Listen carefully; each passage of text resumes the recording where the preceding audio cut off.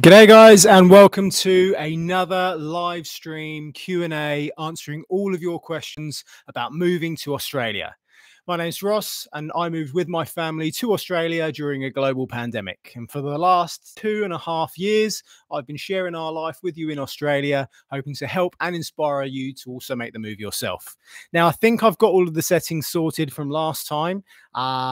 The camera should be fine, and this time this mic should be working, so the audio should be a bit better than last time. I apologize to everyone who watched it and listened to that crap, but grab yourself a drink and let's get started.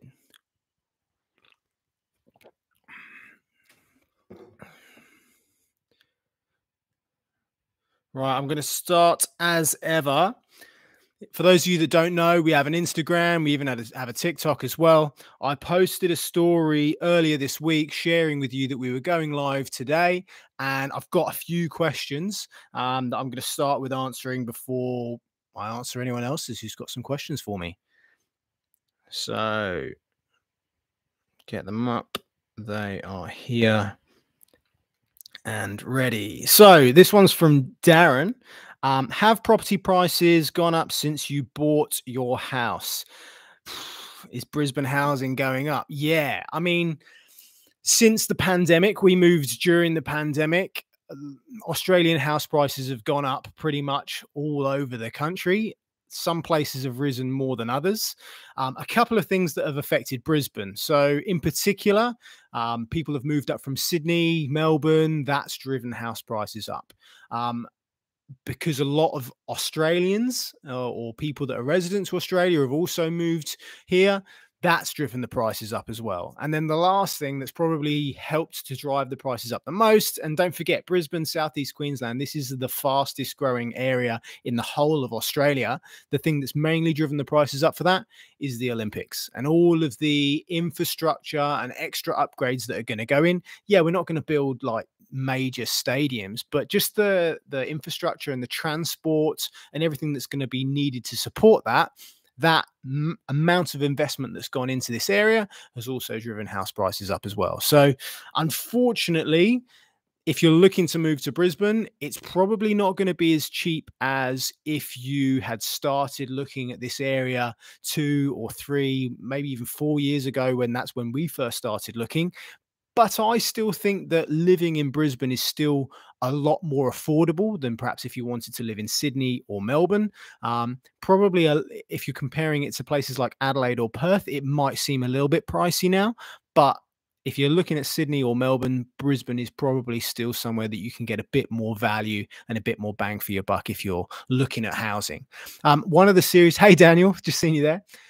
One of the things that I used to do on this channel is I used to look at house prices across different cities in Australia and kind of compare them to the average price of a house in the UK. I've not done some of those recently. And if that's something that you'd like me to do, not even necessarily comparing it to the average house price of the UK, but just what can you get for different amounts of money in those different cities? Let me know in the comments. And I'll look at doing some of those kind of videos again. But great question, Darren. And I know, Darren, you've got a few questions here. Daniel, could you let me know, is the audio okay? Is this mic picking everything up? Because I think I've got the settings, but, you know, I'm a bit of a technical noob sometimes. Darren's also asked, from a Brisbane perspective, where do you recommend living north of the city? Being a north sider, I have to recommend all of it, really. But it really does depend on your budget. So for something that I'd kind of call as like a normal budget, if you're going to live in any of the directly northern suburbs, so places like Hamilton, Ascot, Kedron, some of those places are going to seem kind of scarily expensive for what you get, but don't forget how close you are to the city. And when I'm saying scarily expensive, I'm talking in excess of $1 million, and it's not a lot of land space. Cheers, Daniel, for that. Let me know the mic's good. But I would say if you're going to look for something that's probably reasonably affordable, you're going to look for anything sort of around or definitely north of the North Pine River. And that's looking at everything that essentially moves out of Brisbane City Council and then goes into Moreton Bay Council, which is where we are. The best piece of advice that I could give you, and it's really difficult for me to name specific suburbs. I mean, where does everyone seem to go? North Lakes, anywhere around North Lakes isn't necessarily going to be too bad because that's where you've got all of the big shopping and there's a really large expat community in North Lakes as well. It's a nice area. But I would say look at what you want from your lifestyle. If you want something that's more beachy, then obviously like on the peninsula, the beaches aren't necessarily the greatest, but there's beaches there. You can see the sea every morning if you want to. Anywhere that's got easy access to the Bruce, anywhere that's close to a train line and can get you into the city if that's what you need to do for work. So I would probably look at those main parameters.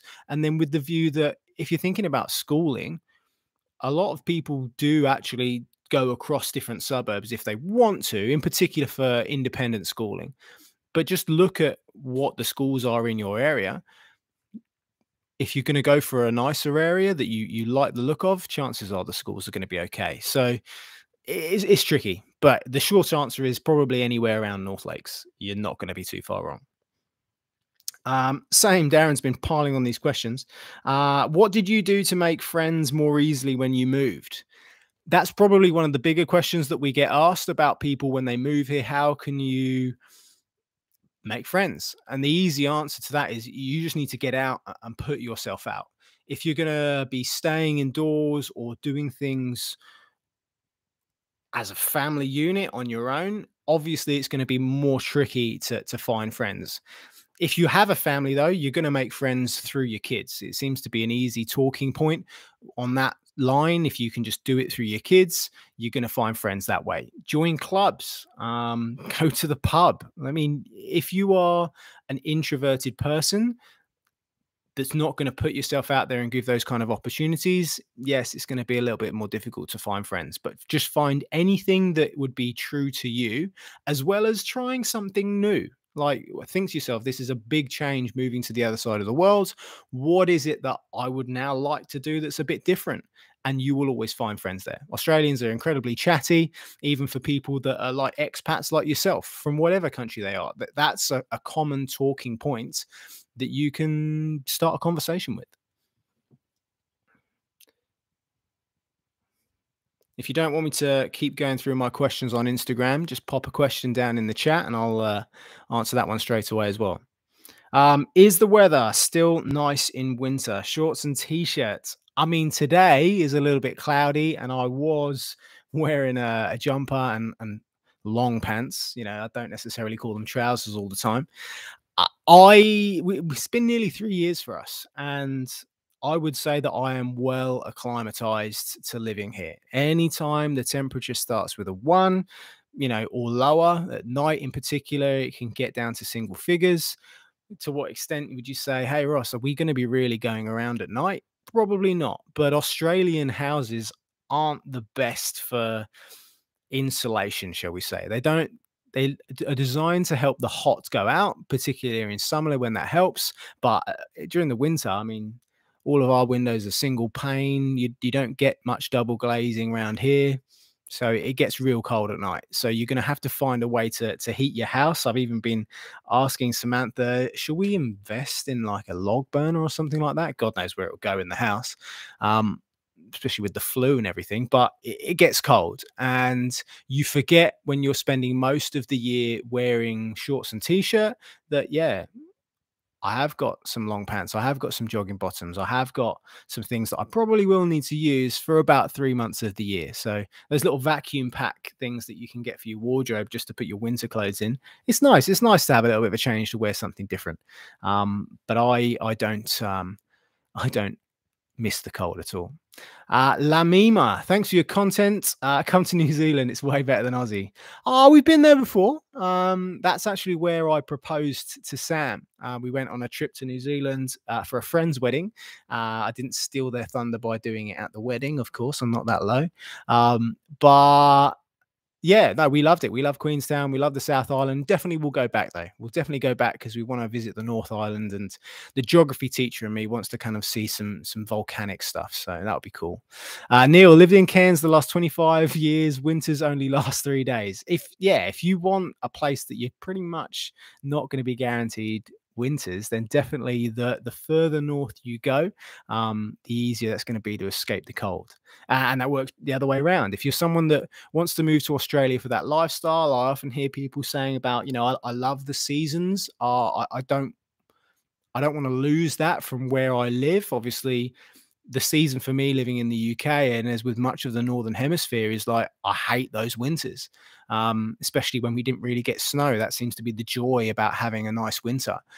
If you still like seasons, the further south you go, Melbourne, Adelaide, Sydney, those states will definitely give you more seasonality if that's something that you like. For me, nah, much prefer the warm. Paida Banda, I'm thinking about relocating from Manchester. I got a job offer. I have been looking into applying for a 186 visa. If I apply through sponsorship, will it make things quicker than if I apply on my own? I mean, that would be something that you'd have to look on the immigration website and check just for the visas that you're looking for, what the lead times are, because I know that they're constantly changing. I would go as far as to say, though, I think the sponsorship visas, generally speaking, they take less time. But I would always be thinking to myself, rather than what is the process that's going to get me to Australia the quickest, if you've got a route to Australia that's going to get you there, don't worry about which one is going to be the quickest. You should worry more about which one is going to afford me permanent residency faster. So if you're on a sponsorship visa, that's probably going to be some form of temporary visa. You're not going to get all of the same benefits as if you are a permanent resident. So if that has a longer lead time to you eventually getting to permanent residency, I would just stick to the route that's going to get you permanent residency quicker, because then you'll find it easier to buy a house. If you've got children, it will be cheaper on education. You can get childcare subsidy. So don't look at it as which one's going to get me into the country the quickest. So you're fortunate that some people, for some people, it's more of a case of which one is going to get me in the country, period. So if you have the opportunity to go for permanent residency or sponsorship, go for whichever route is going to give you the permanent residency faster. And I hope that makes sense. Daniel Phillip, I'm following you since your beginning. Cheers, bud. God, that's a few videos that you've unfortunately had to watch, but thanks for your support. Thanks for your content. What do you think? How long does it take to get the skills assessment back? And is it true to wait until 30 months to get a visa? Again, that really depends on what your skills assessment body is, and also what visa you're applying for. I know that some are faster than others. There's different skills assessment bodies for if you're a tradie, if you're like a nurse, or if you're a teacher like me. My one was AITSL was how I had to get my skills assessment through. And I remember that when I did it, from when I think I submitted my skills assessment in something like the July, I finished all of the paperwork for it, and I must have got it back in about the September, because pretty much as soon as it was done, our visa agent put our expression of interest in. So it'll be a few months, I would probably imagine. It's Australia, things don't happen quickly. But no, 30 months, some of them are, but I know that in the last 6 months, for example, a lot of those lead times for visas have shot straight down. So I would be surprised if it's 30 months to get a visa, but I know that there are some that are clocking up, taking that long. So if you're applying for that one, that could be you. Carrie Welsh, why did you choose Queensland over other states? I'm an Aussie and I've lived in 4 different states. We've lived in Victoria, Queensland, Tas, and now Western Australia and Perth. I think Perth has better. Yeah, I mean, for the majority of probably British people that are used to that Mediterranean drier heat, then definitely Perth is going to be better for you. I'm not going to lie, it gets really hot and humid for probably at least a couple of months in Queensland. Even for us, Brisbane, Southeast Queensland, God forbid what it's like further up. I remember when we came to Australia, me and Sam, after that New Zealand trip, and it was Christmas time, and we went to visit Cairns and the reef. And I don't remember it being super humid, but within ourselves, we had that kind of expectation that it was going to be hot. Um, why did we choose Queensland over any other state? I mean, to be honest, we couldn't afford Sydney, we couldn't afford Melbourne, and I just went for the next largest geographical area, knowing that I'm probably more likely to get a job there. We definitely did look at Perth. I know for lots of Brits, Perth is the ideal place to live in, but for me, I just didn't like the idea of if we ever wanted to go anywhere, not anywhere else in Australia, as in like, well, you can go anywhere else in Australia, but any of the places that potentially we would want to go sooner rather than later, like going down to Sydney, I felt that the East Coast would be better for us rather than Perth. Would I still want to visit Perth? Do I still want to visit lots of WA? Yes. But I mean, I've got two young kids. The youngest is 9 or 10 months old now, coming up to 10 months old. I do know the age of my child. I'm not that bad of a father, I like to think. I just didn't want to kind of feel like I was stuck there in the first instance, particularly with how our family dynamic was going to go and how difficult it can be sometimes traveling with young kids. But that's you couldn't afford Sydney, couldn't afford Melbourne. But if you have that mentality that it's going to be hot, it's going to be humid, it takes a year to get used to it. That first summer is a bit of a killer, but after that, you're fine. Paul, now La Nina is coming. La Nina, I'm assuming he's saying there's going to be more days over 40 and more days in the mid 30s here in Victoria, back to normal weather. Yeah, I mean, climate's changed. We're going to get warmer. Biscuit and gardening. Morning, Ross. Hope you're well. Yeah, that's one thing I was thinking about. Is this too early for some people in the UK? Let me know in the comments if you want it to be a little bit later next time. Well, I don't know, let's push it to 6 p.m. Like let's have a little bit of a laying. I know it can be a little bit early sometimes, particularly if you're watching in the UK. So when you first arrived, was not having a credit score an issue when looking to buy a home? If so, are there any ways to overcome that? Also, your thoughts on Havertz. Don't know what Havertz is. Can you let me know what that is? And I'll see. Otherwise, I might have to give it a bit of a Google. No, we didn't find having a credit score an issue. I mean, probably if you're going to think about it from a preferential rates perspective, obviously not having a credit score, you might not necessarily get the greatest rate, but you're going to get a rate. And also it depends on how much deposit you have. So you know, we owned a home in the UK. We sold everything up there, so we had a quite a substantial deposit to be able to buy this home with. But as long as you've got, you know, a job with a permanent contract, you've got pay slips to support that. If you've got a partner that's also got a job with a permanent contract, that's really going to help as well. But the one good thing, I guess, that if you don't really have a credit score is that they want to see your purchases over the first few months. So it can be a bit of a problem when you first move here and you know you're bleeding money.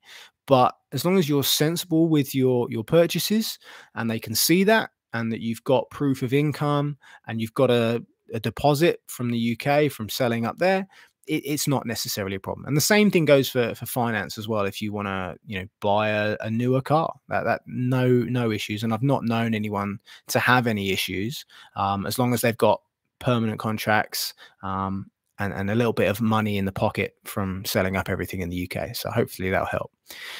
T-Bones Fishies. G'day, mate, from the Gold Coast. Been watching you guys for a while on YouTube and enjoy your clips. Cheers, bud. Thanks for the support. Carrie Welsh. We live in Griffin for nearly 10 years. Got married near Cairns. They didn't like the humidity so much. Perth's very reasonable for housing and fantastic beaches. Absolutely. And actually, in response to someone else that asked about areas, we know some people that live in Griffin. It's a nice area.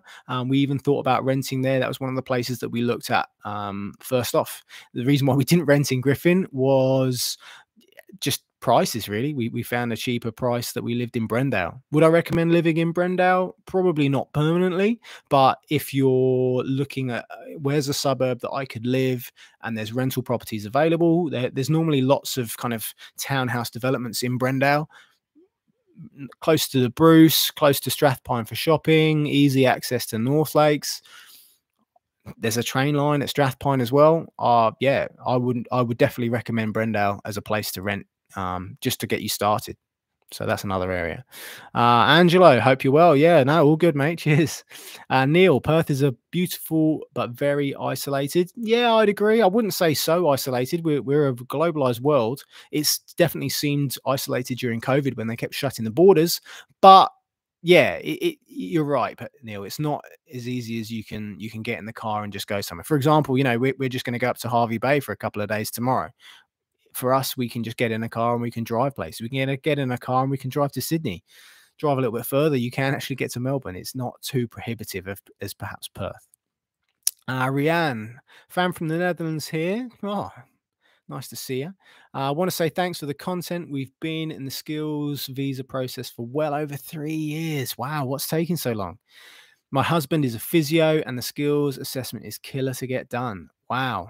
Ouch. I have not really had many conversations with physios, actually. So I'd really be interested to, once you get your skills assessment sorted, I'd really be interested to know more about what it's like, and also what are your motivations for wanting to move to move from the Netherlands. For those of you that don't know, we have a podcast. We're always looking for new people that want to share their journey, share their experience for everyone else, to learn from it and what it's like. If that's you, if you want to come be on the podcast, let me know. Pop us a DM, send us a message on Instagram, and yeah, we can get that sorted out. What's the child support all about that you've experienced with your second? So I think, Rihanna, are you talking about childcare subsidy? So childcare subsidy is a payment that you receive in Australia that goes towards the payment of childcare. You don't actually receive the payment. You just apply for it and it goes straight to your childcare provider. This is means tested in the sense that it depends on how many children you need childcare for, and also your total earnings as a household. So the more you earn, the less you get. The less you earn, the more you get. And also from the perspective of how many hours are you both working. So if only one of you is working, then you won't really get like all of the week's worth of childcare for your kid, because they'll kind of go, well, hey, you're available, why aren't you looking after your kid? So if both of you are working, you will get childcare subsidy that will cover part of the cost for childcare, for as many kids as you've got, particularly if you're full-time.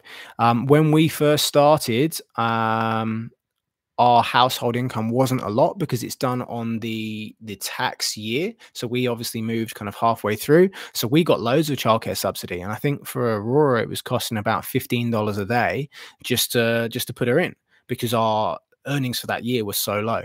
Now, for 2 kids where we are, it's probably for 5 days, them all in, it's probably just under $300 is what we're paying for both of them.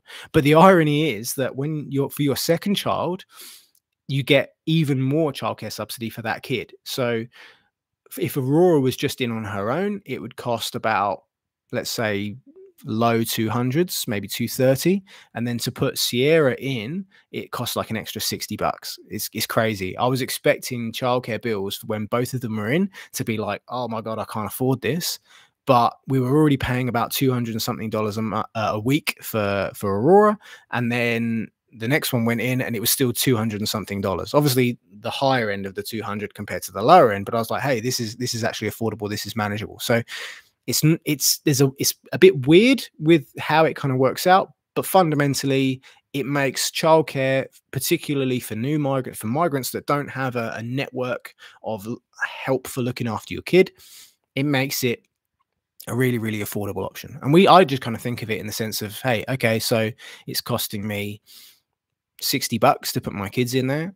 So the first $60 that I earn for that day for my job, that's how much I have to spend to be able to go for a start, because I've got to put my kids into childcare. Pay the banda. Is it early though? It's bloody 7 a.m. over here, but it's all worth it. Cheers. We watch your videos all the time. I mean, the reason why I did put it at 4 o'clock is because I know that this is about the usual time, unless I'm still editing right now or it's still uploading. This is about the usual time that I usually release videos. But if enough people kind of think, hey, let's go for a little bit later, hey, maybe I'll go somewhere in the middle. I'll go 5 o'clock next time. Biscuit and Gardening, Kai Havertz, new Arsenal player. Yeah. Declan Rice, is he a new Arsenal player? I'm a bit disappointed if we spent over £100 million on him. That's definitely the England tax, isn't it? If you want someone that's from England, I'd probably be more happy with Havertz for the price that we spent on him rather than Declan Rice. That's for sure. But hey, if we win, who cares? Angelo, I've received a job offer with sponsorship. The employer's doing subclass 400 to get me there quicker, then doing a 482 when I arrive. Does employer-sponsored visas get processed quicker? Yeah, generally speaking, sponsorship ones do get processed quicker because they know they want that person to be working there as quickly as possible. But like I said before, if you need to think about it's particularly if your move to Australia is a permanent one, like this is it, I want to move here for good, rather than thinking about which process is going to get me into Australia quicker, you need to be thinking about which one is going to give me a route to permanent residency faster. And I know that one of the actual changes to a lot of temporary skills shortage visas came into effect yesterday, is that they are all I think offering a pathway, a route to permanent residency. So I'm sure you'll be able to get it, but definitely look at the immigration website if you're doing it yourself, or perhaps a visa agent will be able to give you better advice on this, which one is overall going to give you your best route to permanent residency, because that's where you get pretty much all of the same perks as being a citizen. You don't get everything if you're on a skills shortage or a sponsored visa, a temporary visa. Mrs. KP, looking at come over in a couple of years as a special needs teacher. I know this is a high need for visas, but there doesn't seem to be many jobs around in that area. Is this the case? Yeah. And if you're in the UK, Mrs. KP, they don't really kind of call them special needs teacher. It's not, from what I've seen, particularly in Queensland, it's not like its own individual thing. I would be looking, particularly when you're going to look for jobs, I would just be looking for whatever your main subject is, or if you're a secondary teacher, obviously, or whatever your year groups are, if you're a primary school teacher. And I would be kind of aligning my resume, they call it a resume here, they don't call it a CV, to showcase your skill set in learning support, in additional needs for students. I wouldn't be looking for those roles in particular. They do exist, but it's more like a case of you'll find them and you'll get into them once you've kind of got your foot in the door of places. Yeah, it's a bit of a weird thing. They don't have Senkos or anything like that. They do. Even at our place, there's someone allocated to special needs, but they just don't. It's not set up in exactly the same way as the UK. And for anyone that's thinking, oh, what, they don't have special needs provision for my kids if they're going into schools and you're not a teacher? Of course they do. Yeah, your kids will be catered for. It's not set up in exactly the same way as the UK. Hi mates, Nigel, living here in Glasshouse Mountains, lovely area. We love Mullaney. Been here for 21 years, came to Oz without having been here before, went back to the UK about 5 years ago for a holiday. It was nice to see relatives, but we're literally having that discussion at the moment about going back to the UK, and we're looking at Christmas and flights. They're about $11,500 at the moment. I think flights are just double the cost of what they used to be pre-COVID, and then obviously Christmas is double the cost anyway. So it seems like it's 4 times as much as it perhaps should have been to go. Obviously not on holiday tax, bloody pain of being a teacher, but yeah, it doesn't really seem like a holiday for me if I was going back to the UK. I want to go. I want to see and visit all of the friends and family that we miss, but it's not holiday. Like, what kind of holiday could I get for $11,500 if I was wanting to go in Australia or anywhere around here? It's tricky. It's tricky. Perhaps I'd feel better if they just came and visited us and we could really show them a holiday. But Edith, we love reading your messages. Hello, good to see you again. we have visited. That has been one of the places. That's where that, if anything, that was the first place that Sam and I visited as a proper couple because we were engaged. But we will get up there soon. We're ironically, actually, Edith, we're actually looking. It's if we don't spend $11,500 on flights to the UK at Christmas, we might even just go on a cruise from Brisbane up to the Whitsundays, Cairns. Those are the locations that you normally see. So, hey, we might be visiting Cairns sooner than visiting the UK, Edith. Alvaro, mate, I have the same truck. I just found your channel and seen the beach video. Greetings from Chile. They do GWMUs in Chile. Weird to know. I don't think they do them in the UK, which kind of, well, I know why they don't do them in the UK because they're probably pretty drinky on the fuel and everything's CO2 monitored. But I hope your one lasts as long as mine, mate. Lamima, how long has it taken you to get to 12,500 subscribers? I'm enjoying your content as I make content in a similar niche. Oh, maybe we should do something together. My channel's all in Spanish. Yeah, my Spanish is a little bit limited. I only did a year when I was at uni, and I've probably forgotten most of that. How long? Well, we have been going since we emigrated here. So that was around about October 2020. That's how long it's taken. Just keep making videos and keep trying to help people, and it will slowly creep up. The more people we can help, the better. Ben, hey Ross, hope you're well. Just jumped on. Cheers, Ben. If you've got any questions, pop them in the chat. Let us know. If no one else has got any more questions at the moment, I will go back to the ones from Instagram. Still on Darren's questions because Darren's just smashed a load in. Is the internet in houses reasonably priced, and how many megabytes per second do you get? You hear so much, don't you, about Australia, the internet being crap. And when we were in quarantine in the center of the city, I remember in the hotel that we had, it was like 90 megabytes a second, and that was like crazy. So you can get really fast speeds. How much are they going to cost? Well, at the moment, I'm with Optus because I obviously want to watch the Premier League when it's on. So I pay about $96 all in for all of the internet and the sports and things like that. And what do we get? It's like 25 down, 10 up. You can, though, if you just wanted just internet and you're not fussed about the sport kind of bit. I know I've seen packages because I know I'm not happy with how much I'm paying Optus. But they bloody got me with the sport. I know that I could probably get a similar package, probably even a bit better, actually, sort of like a 50 down, 25 up for maybe $70. So I don't think it's too expensive at all. And, you know, where we were in the UK, I think, to be honest, the internet package that we have right now is probably the same. But, you know,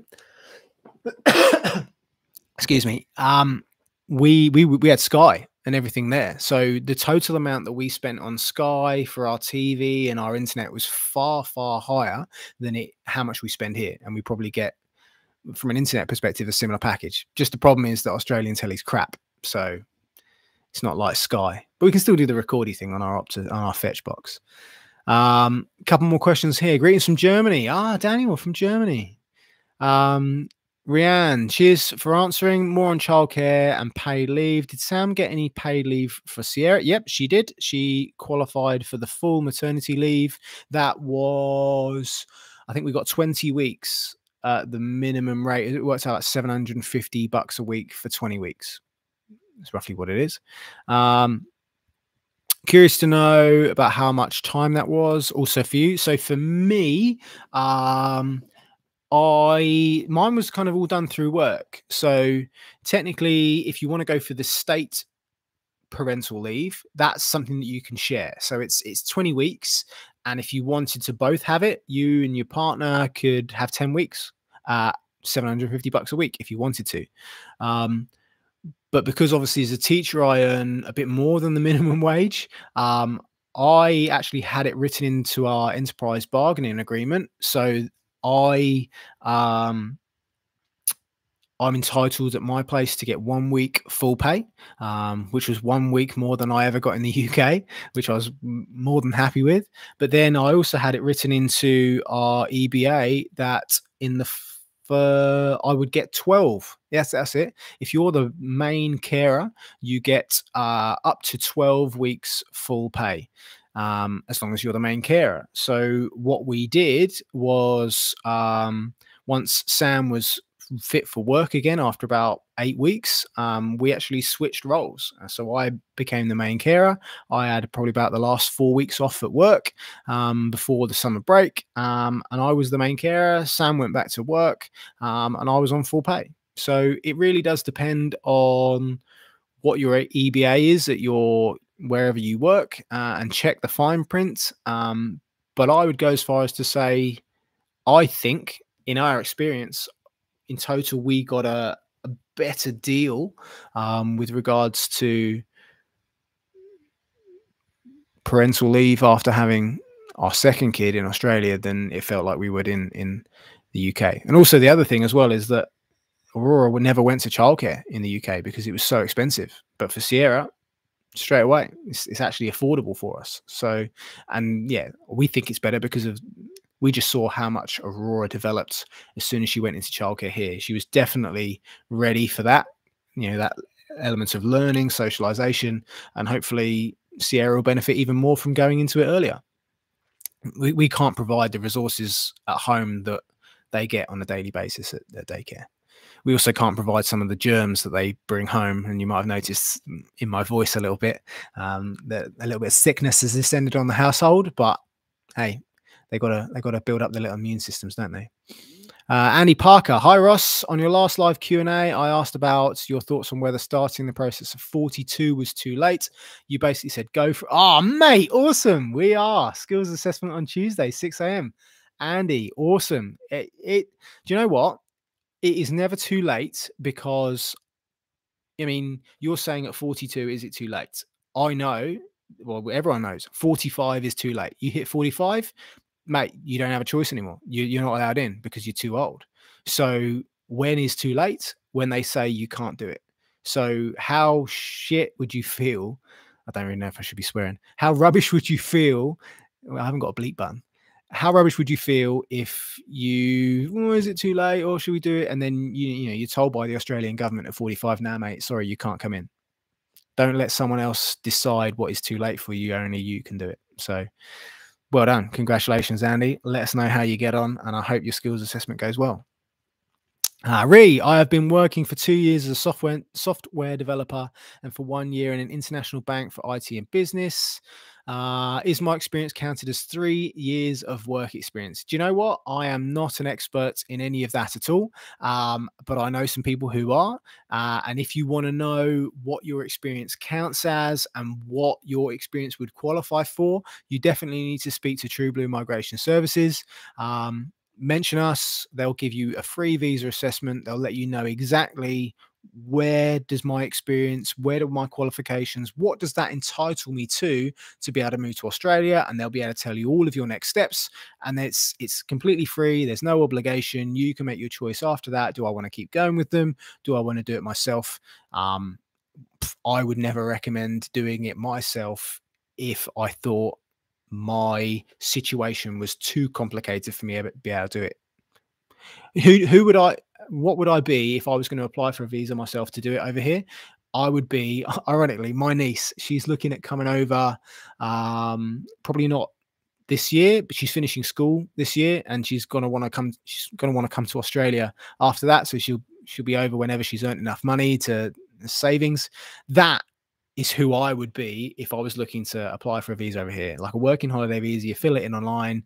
You've not got as much life experience, not as many forms to fill in. I even found it difficult trying to fill in all the place. It's called a Form 80 or Form 82. I can't remember. It's one of the last ones you do. And one of the questions that you have to do yourself, this is even the bit that the visa agent can't do for you. One of the questions is list every single country you have been to and the dates in the last 10 years. Thank God for Facebook, because I just went back through Facebook memories and all the places that we visited, but I don't know how to answer that.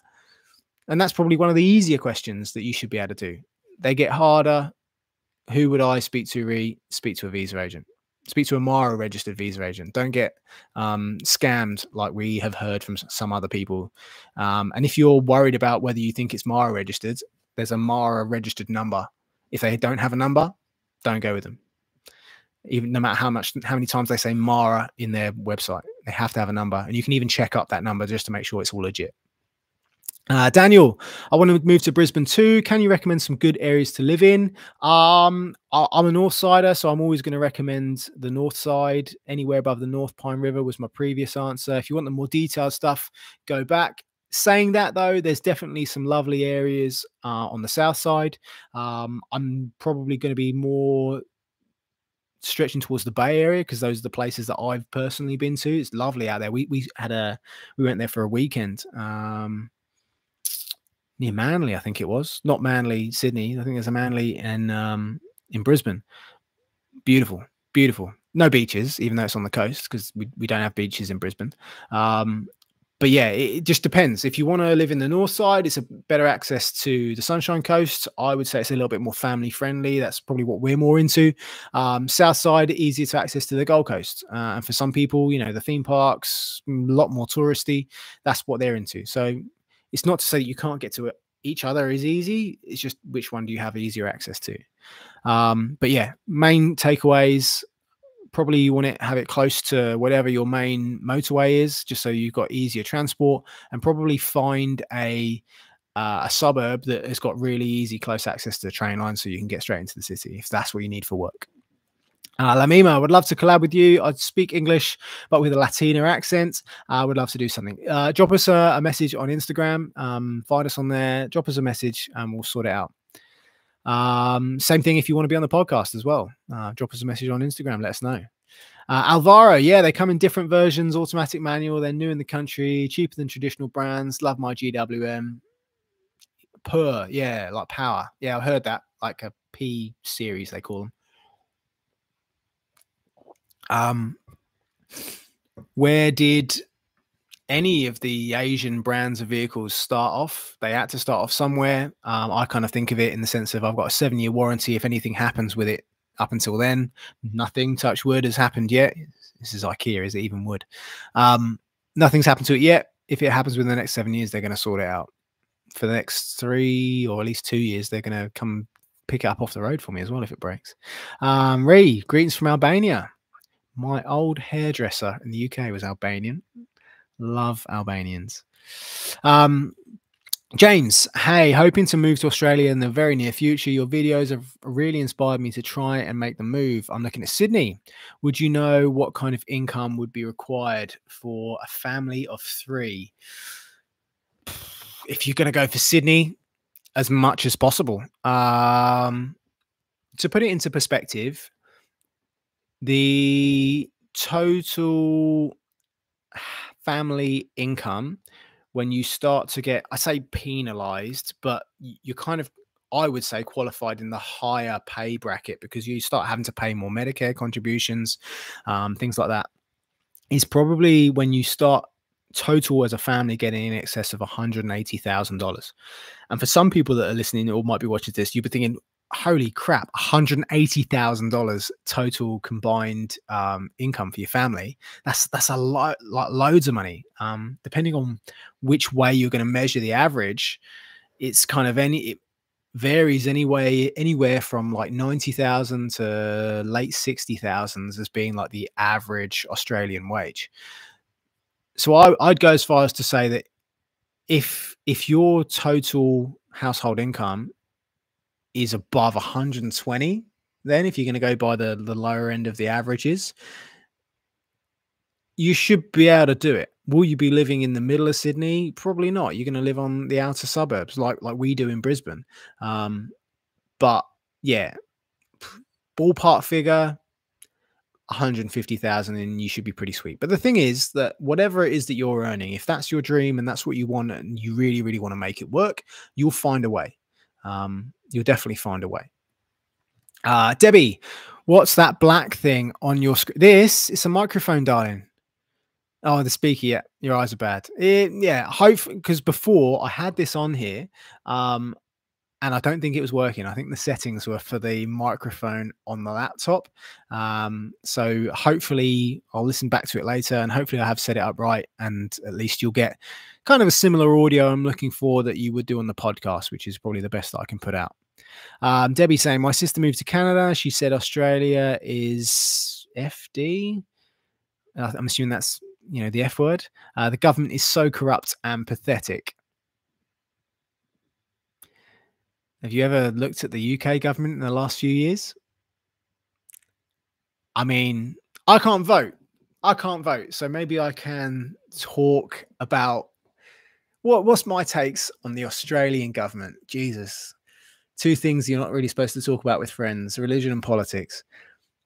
I live in Australia as someone who used to live in the UK, and I compare everything to what my life was like before I moved here. And the only reason I wanted to move here was because I wanted my life to be better. I knew that I'm not going to make everything better. Australian politics, I think, maybe not much, maybe not on all of it, but I don't think it's worse than UK politics. And therefore, in my mind, it's not one of the major reasons why I wouldn't want to live here.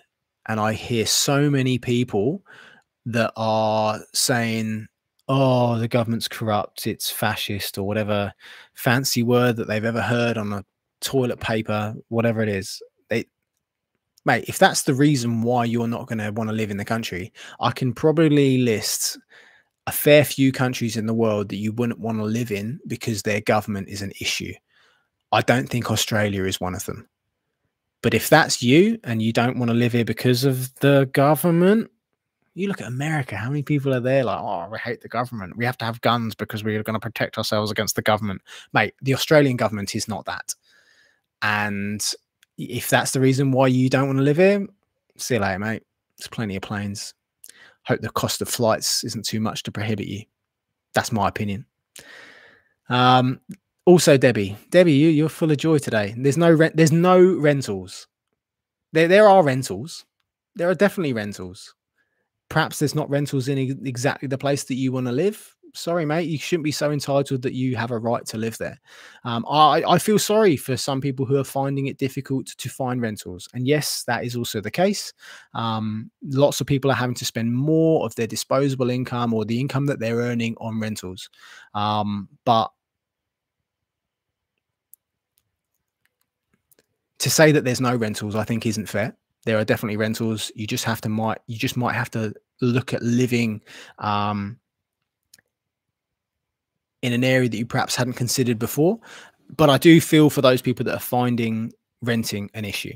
Again, I'm comparing this to the UK because that's where I used to live, and renting was a problem there. Renting was probably even more of a problem. I think that there's more legislation in Australia to protect people who rent in comparison to the UK and probably other countries as well. I think sometimes, particularly for Australian people, they say Poms whinge a load. I think sometimes Australians also whinge. And because life here is so good, it doesn't take much to piss off an Australian so that they start to make it sound like it's the end of the world. Look at my latest podcast. The people that were there, they've moved into their first rental. The issue that they found was getting their kid into childcare, but their first rental straight away. So to say that there's no rentals, it's a hugely sweeping statement that does nothing to help the issue. It's like saying all Australians put shrimps on the barbie. It's wrong, mate. Louise Tupper, my husband and I are moving later in the year. I'm 51 and he'll be 52, but we are coming on a 482 medics. It's never too late. Fantastic. That kind of proves me wrong then, in the sense, perhaps what I was thinking about when I'm thinking that 45 is too late is if you want to find a pathway to permanent residency. And I know that 45 seems to be the cutoff because that's when the government starts to factor in things like Medicare and costings, and they basically want you to have paid into the system to be able to benefit from everything that permanent residency does bring in. But fantastic, Louise, we need more medics. And thank you for coming over, even at the later than my age stage of your life. I'm not going to say anything more than that. You know, who am I to judge what is old? That's for the government to decide. This corrupt government, apparently. Daniel, hi Ross, hope you're well. How's the housing crisis now with buying and renting? Calming down, even from a Brisbane perspective, in the sense that fastest growing area in Australia is it's expensive. It's a hell of a lot more expensive than it was when I bought. But hey, there are places to rent. There are places to buy. Unfortunately, you might not get your first choice, but you just have to think a little bit more about what your Australian dream looks like and what you're willing to take. You will still find houses to buy, houses to rent. I see them all the time when I'm driving around. And actually, one of the things that I have noticed is that they're not as quickly going anymore. And that's probably got something to do with interest rate hikes. Debbie, Louise, you'll have to live with Ross, lol, no rentals. Okay, Debbie, you're full of joy. Hey Ross, girlfriend and I are moving in January, want to move to Brisbane. Just wondering what the job market is like at the moment. Buoyant, I'd say. I mean, I'm not looking for a job, so I've not got my toes directly in there. I've not heard of any people through here that have found it particularly difficult to find a job. Even from my perspective at the school that I work, we're always finding school-based apprenticeships for the kids that we teach. And I think last year we had over 90% of our kids had a school-based apprenticeship. So if that's a statistic that's going to kind of prove to you that it's relatively buoyant, depending on what kind of jobs you do. You know, definitely some bits are more in demand than others. Lorna, is the $300 a week or a month for the childcare subsidy? It's a week. That's a week for how much? Just less than that is how much we pay for that. So that's not the subsidy. And I can't remember off the top of my head exactly what percentage we get paid for it. Well, there you go. I know. Yeah, it's probably about half. We get half of it paid for us. George just joined, so much if I missed to talk about childcare. What age do they start school and what do you get in terms of funding for nursery? Again, George, it depends on your personal circumstances and how much you earn. It's all means tested. They can pretty much go into nursery childcare from like 6 weeks, depending on which ones. Some are slightly later, but they can go real early. What age do they start school? So Aurora starts school in January. And she will be 4. And it's weird because unlike the UK where it starts in September and their cut off then is the end of August kind of thing, they start in the January, but the cut off is the July, so end of June essentially. So she's going to be one of the babies in the year because she's before that June kind of cut off. So she'll be about 4.5. So I think it's kind of like a tiny bit later, if I'm honest. It's not, there's not much in it. It's not like to worry about. But I do know that some people, for example, because of that different cutoff date, sometimes your kid might move over to Australia and then technically they have to go back a year because they don't fall in that. It's not the same cutoff times. So that does happen very, very rarely. But don't ever go at Debbie. Debbie's just, you know, Debbie's just Debbie. Jomo, there are heaps of jobs out in the regions where the costs of living are much better. Jobs galore for medical and allied professionals. If you're concerned about renting, jobs, and the competitiveness that there could be living in perhaps one of the capital cities, listen to the last podcast. It's literally the last video that we put out on the channel. The family that we spoke to, they live down on the Central Coast. It's like just over an hour outside of Sydney. So it's kind of like living in the Sunshine Coast in comparison to Brisbane. If you want to look at something that's going to be cheaper, potentially, depending on your job, like better for you from a work perspective, I would definitely be looking at one of the outer, more regional areas. And that's definitely something that when I made the move myself, it never even crossed my mind. I literally listed it from Sydney, Melbourne, and I was just going for the major cities. I never looked at somewhere else. And that's definitely something that I would consider now. Even just have a look. It might not be for you, but you never know until you look. What can you get? What's it like? Hey, living in a more regional area, if you're worried about isolated, loads of people, hundreds, tens of thousands of people move to Perth every year. What's the difference? So thanks for that, Jomo. George Rigby. I was just mentioning to there. Jordan. Haha, is her real name Debbie or Karen? We'll never know. People like to hide behind keyboards. Luke, moving from London, the renting crisis can't be as bad. £2,000 a month for a one bed with no windows. So what's that? 4.5. Well, let's just divide it by 4. So it's £500 a week. Best part of $1,000 a month. 900 bucks. Sorry, my maths was there. $900 a week for a one bed with no windows. Now, I'm sure if you looked at renting in Sydney, you could probably find something just as good as that. But yeah, it really does depend on where you're moving from and where you're moving to. If you're coming from just plucking a northern town out of here now, like Wigan, you're probably going to be getting a lot of house for spending. But if, like us, you're coming from the southern part of the UK, mate, London, that's crazy money. I don't know how people can afford that. And then how much it costs for a pint.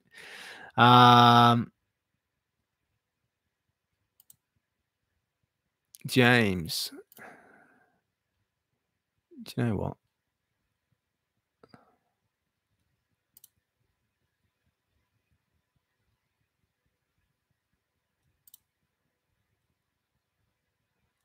How do I do this?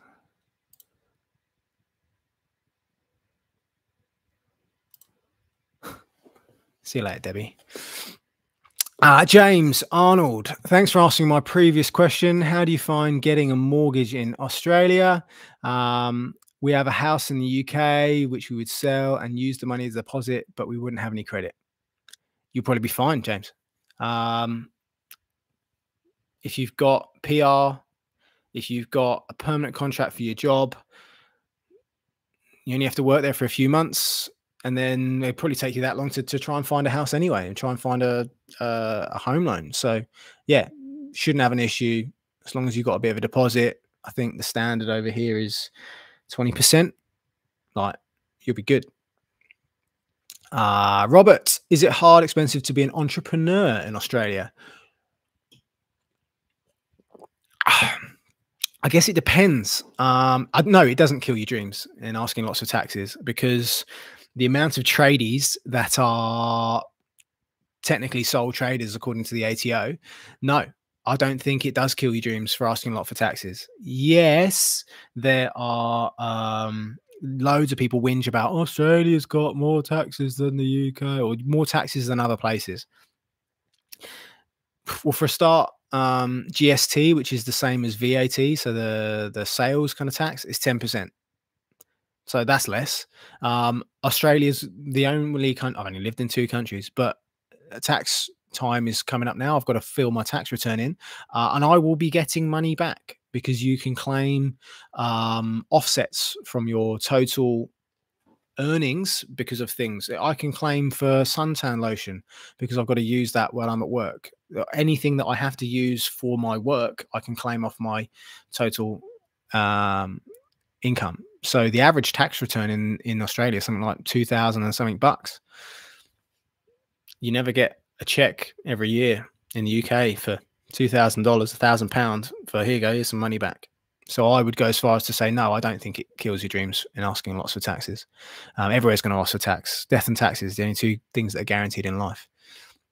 James, I've looked at houses on the Domain app and they seem to be loads of auction properties, which, as you know, is different to UK. Do you know one of the things I have found since COVID, and where the demand, particularly in Southeast Queensland, is higher? Yeah, there seems to be a lot more on auction, or there seems to be a lot more now where they're like offers, like inquire. I think they're still keeping that open because they're more like, well, we don't know how much someone might be willing to pay. I know a year and a bit ago when there was that big thing, everyone's trying to come up from Melbourne, everyone's trying to come up from Sydney, that you were literally getting people slapping $100,000 more than the asking price because that's what they could afford because they came from Melbourne and Sydney where things were so much more expensive. I think some some real estate agents are doing that now in the sense that they're still not advertising a price, but I have now seen more where they are offers in excess of, they've gone back to that normal. So hopefully for you, James, that shouldn't be something which continues to happen, but I wouldn't use Domain as well. I'd look at realestate.com.au. And that might give you a bit of a better steer for house prices and things. When I start to make those videos again about how type of houses you can get for how much money, that's what I'll be using to kind of show you what's about. Jomo, mid-north coast of New South Wales, great climate, lots of employment opportunities, regions, Newcastle to Coffs Harbour, yeah, mate, some awesome areas around there. We visited Coffs Harbour, Newcastle, close to the Hunter Valley, just outside of Sydney as well. Definitely, it's not something that I ever thought about doing, but if I was moving to Australia now, that's definitely something I would look into. I've just heard the child come back, so we might get a visit from Aurora in a minute. Paul, over here it's normal to live or drive 30 minutes to an hour from where you work, so you have a huge area to look for housing. Yep, pretty standard coming from the UK as well. Apart if you're not my brother-in-law who insisted that he didn't want to travel any more than 25 minutes, which I thought was ridiculous. I was about an hour commute in the UK, so 30 minutes to an hour depending on traffic. So yeah, you're right, Paul, pretty standard. And here, particularly in Brisbane, that can cover a massive area. There's lots to look for. Tammy Lee, primary schools in Australia versus the UK. How do you find it? I don't yet because I haven't got one in there. I've literally got the forms that I've filled in for Aurora for next year, and I'm a bit late on doing that as well, but I'm lazy. My son is 5 and just about to start year 1. Does the schooling start the same year as the UK? No, it doesn't tell me. It starts in January. So depending on when he's born, he might have to redo a year, but not always. And is it more advanced or from a technology perspective? I mean, I didn't really have much experience of primary schooling in the UK because I didn't have any kids in it and I wasn't a primary school teacher. But I would go as far as to say, I think that on average, that it seems to be more technologically forward here, particularly if you live in one of the biggest cities. The further more regional you get, maybe not, but I think it's probably got something to do with like the amount of poverty that there is in the UK and how difficult it is to buy devices and things for your kids so that they can take them to school. How many kids are on free school meals because their household income is so low. Lots of schools here, even public schools, they require their kids to have devices that they bring into school. It's kind of you have to have one. So I think that, yeah, it is more technologically forward here because they put more emphasis on that. It's a good thing. Ben, we did the whole thing where my son was 4 when we moved. He had done 7 months of reception in the UK. He started prep here, which is reception as soon as we got there. So he did 16 months of prep. Do you know what will happen, Ben? He'll never remember it. That won't be something that crosses his mind. But thanks for that. Yeah, it does happen sometimes. Tom, greetings, Ross Boss. Oh, thanks, mate. In terms of activities and things to do in Brisbane for a family of 4, would we be occupied enough? Mate, there's so much to do in Brisbane every freaking week. I reckon I would go as far as to say you could probably plan something new to do every weekend and you'd fill out every week of the year and then you could just redo them all again because they're that good that you don't mind doing it every year. We went out on a boat last weekend. That video is one that I've got to do for later in the week. I'll show you what that's like. You know, the place of the never-ending summer in Queensland. What's it like to go out on a boat? Mate, there's so much stuff to do, and more importantly, there's so much free stuff to do. So, you know, I know in the UK, if you wanted to go out, particularly as families on the weekend, it kind of felt like every time you'd be bleeding money. I've got to pay for this weekend. Yes, there are things that cost money in Brisbane. Yeah, otherwise, how would we run an economy? But you could easily do it whereby one weekend we're doing free activities, next weekend we're not. We're going to spend some money on doing things. Even maybe once a week, you could probably once a month. That week we're going to do the spending activities, and then 3 free ones, which is the thing that kind of blew my mind with how much stuff you can do here that is free. And the weather is great for it. And then you even have like your seasonal stuff. So I couldn't work out until I experienced it why a lot of the parks were vacant during the summer, and it's because it's so bloody hot. You just go to the beach, or you go to the splash parks or things like that. It's so much free stuff. Amps Crypto, hey mate, how's it going? Main Mang, did you consider moving to an EU country? We did. Sam did ask, why don't we just move to Spain? I guess it's from the perspective of I don't speak Spanish so well. And from a perspective of finding a job that was going to pay me so much significantly more. Australia definitely pipped Spain from that perspective. And then just kind of like from what kind of lifestyle do I want for me and my kids and them growing up? And that's the main bit that ticked Australia for us. I felt like if I was moving to another EU country, I might be able to get a little bit more better weather, but then it just seemed like the same kind of UK issues. I mean, I'm sure there are some nice parks in Spain that you can probably go to, but like I've not found a bad one in Australia yet. Actually, I did. There was one in our local area. It was a bit naff. I mean, it was just a bit naff. It wasn't bad. And they ripped it out. So it no longer exists. It was literally like a slide and one of those, you know, the rocky things that's like a big spring. And I think it was a koala or something. You know, they sit in their little koala and it springs backwards and forth. It was a slide, one of them, and a swing. And it's a bit naff. No cover over the top of it. Never saw a kid playing on it. And yeah, council just decided, rip it out, put a load of grass on. That's one less thing we can maintain. And then obviously they can spend the money on maintaining other parks. Never knew a park in the UK to have a toilet that wasn't trashed. They're all free, decent here. So yeah, there was kind of felt like there was nothing from a EU perspective that I wanted to raise my family in. Read out, since moving to Australia in 2005 as a family, living on the Gold Coast, we've achieved more than we could ever have in the UK and improved every aspect of life, healthcare, work-life balance. Mate, cheers for saying that, because you know, I guess if we were still listening to Debbie and how crap Australia is, we'd be worried. But for every bad experience that someone has moving here, and people do have them, and I feel bad for them. I think we need to have our minds open to the fact that moving to Australia isn't going to be all sunshine and rainbows.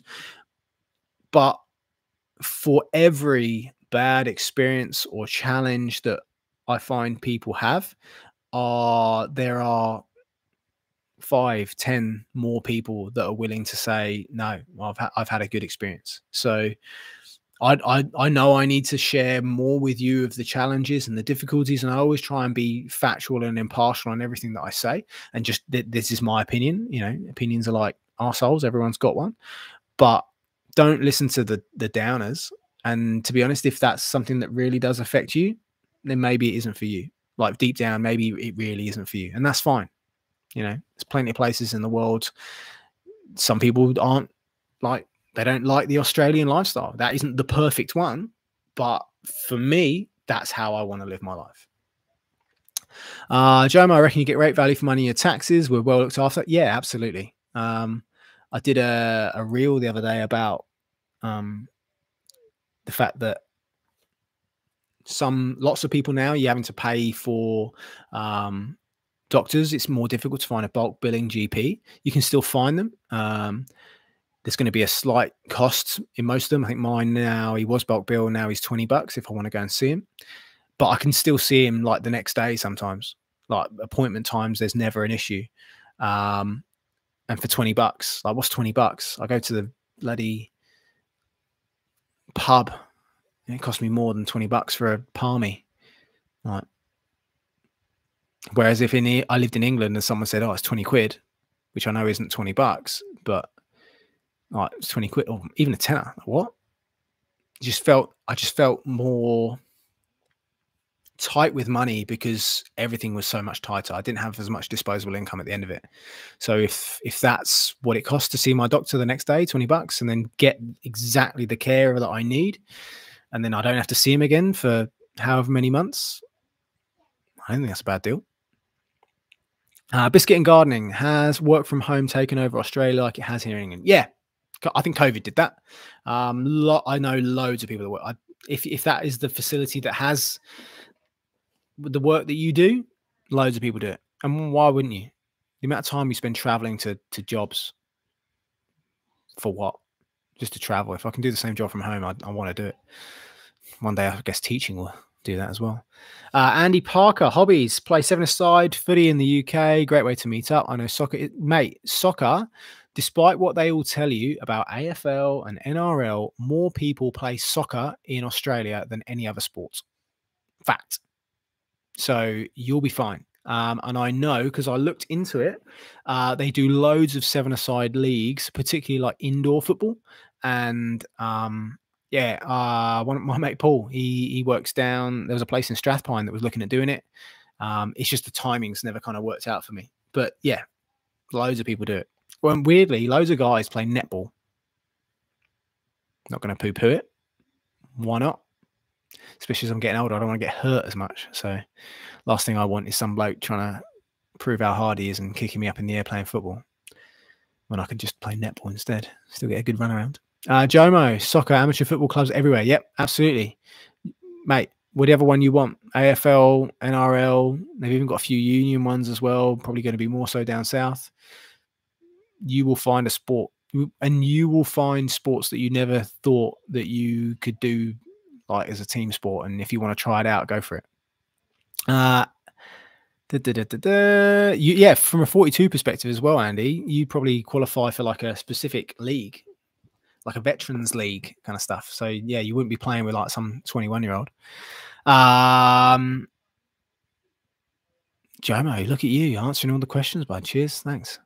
Andy, not uncommon for people playing into their 50s in Australia. Can you talk about teaching out there and how your skills transferred? OJ, yes. Teaching out here, mate, the kids just talk Australian to me, but they're the same kind of kids, the same challenges, the same issues. I'm happier teaching in Australia than I was in the UK. So I'd probably go as far as to say that there are the same good things and bad things, but just probably more good things than there are bad things. Like there's just fewer quantities of that. But yeah, skills transferred easily. The one thing that I would say that's probably the best transferable thing is your ability to build relationships with the kids. Particularly in the background of the kids that I work with, that's probably the thing that's the most transferable. And it comes down to anything. People don't buy things from people they don't like. People don't trust people they don't like. And when you're trying to impart knowledge onto people with the best intentions to make their lives better, the thing that you've got to work on first is the relationship that you have with them. So that's probably the thing that I would say that you need to transfer the most. What are my thoughts on superannuation? It's great. Better than the pension system. I can choose who my superannuation is with. I can choose how that superannuation is invested. The fact that I contribute the least to my superannuation and my employer contributes the most to it. Right. I didn't necessarily feel that way in the UK. Mate, I think it's better than the pension system in the UK. Tammy, thank you for always sharing advice and being real. We moved to the UK from South Africa and we're now starting to look at our option to move to Australia. Thank you. I know of loads of people that have made the move directly from South Africa. There's loads of do you know what? My favorite biltong shop is in is in Strathboyne, mate. Every time I still go back for haircuts there. I'm due one soon, and I was visit and get me some biltong. So loads, big South African community in Australia. You'll fit in well. Nigel, as retired old fart, I now think we're far better looked after than in the UK, and absolutely, because if you're in the UK, you'd have them cold winters to have to deal with as well. If you live up here, that's the thing. I think to myself, when I do get older and I'm looking to retire, I don't need to go anywhere. Like, I can just stay here. Obviously, perhaps downsize, but I've got the warm weather. I'm not going to have to worry about heating. Well, I'm probably, ironically, I'm still going to have to worry about heating my home in the winter, but probably not as much as I will in the UK. And not because I'm going to die, just because I'm a little bit chilly. Yeah, you're absolutely right. Blue Dog, flexible working arrangements has been offered strongly. Yep. And I would go as far as to say, I think Australian HR and that whole workers' rights is stronger in Australia. I'd go. I don't know really, because I've never worked in America, but America just seems to me like it hates its employees. Like, if you don't want to put up with it, we're just going to fire you. Like, it seems like you have no rights and you rely on tips. But I would, if I'm going to say that America is at the worst end of the spectrum, there's probably countries that are far worse. And then Australia is here. Then the UK is somewhere like here. I feel like it's better. And it's getting more so now that you can even negotiate with certain employers what you want as the terms. If they want you to work for them, you've got to tell them what you're prepared to do. Yeah, absolutely. Volunteering is a great way to build up a social circle as well. The Ollie boy, hey Ross, how's it going? What is the livable income for a family of 7 over there a week roughly? My husband is having to take a pay cut to come over for the first 3 years on his visa. I'm assuming that's probably some kind of trade related one. I know that for some of the trades, they're not necessarily directly transferable straight away. You have to kind of work your way up a little bit again. That's a tough question because I don't know where you live. I don't know a lot really. How much?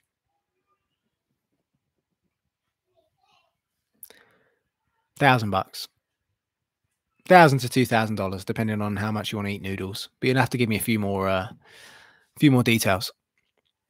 Mrs. KP, 2 of my children are autistic, both in mainstream. I've heard getting through the medicals when trying to get visas can be tricky, which is frustrating as they are great kids, very clever, and would contribute as adults in Australia brilliantly. Yeah, I taught a lad last year. He moved over from the UK with his family. I'm not sure what visas and stuff they were. He'd been here since he was about 10. When I first started teaching, he was 16. Taught him all the way through to 18. He got an apprenticeship as a Sparky. He was autistic. I mean, yeah, you could tell he was different to the other kids, but I thought he was great. And that's the tricky part, is that I'm not a doctor. I can't make the judgments on medicals and what they're going to view and what they're going to say. And obviously I don't know where on the spectrum your kids are. The only thing I can say, Mrs. KP, is I wish you all the best. And I know your kids will make a great contribution in life. And just, I hope that you get what you need from the medicals. But I can't make that decision. And it's yeah, I'm not a doctor. They're the ones that make the call, unfortunately. And it's heartbreaking for lots of people when that can be the end of their dream. And that's probably another reason why you need to speak to a visa agent, even if you're just going to go for the free assessment like True Blue Migration can offer you, because whilst they, again, they're not the medical experts, but they will probably be able to give you a little bit more free advice about what could happen, particularly if you're in the early stages of what do we need to do to move to Australia. Amps Crypto, how do you feel about holidays, breaks, and time off for teachers? Are you public or private? So I work in a private school, technically, but we follow the same holidays as the public sector. So I get the standard 2 weeks off, and then 5 weeks over the summer. It basically, and then with the public holidays and stuff that we have, it seems like we get more public holidays in term time than we get time off for.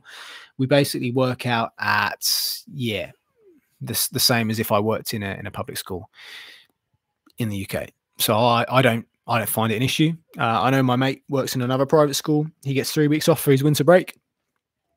He's off a little bit earlier than me for the summer as well.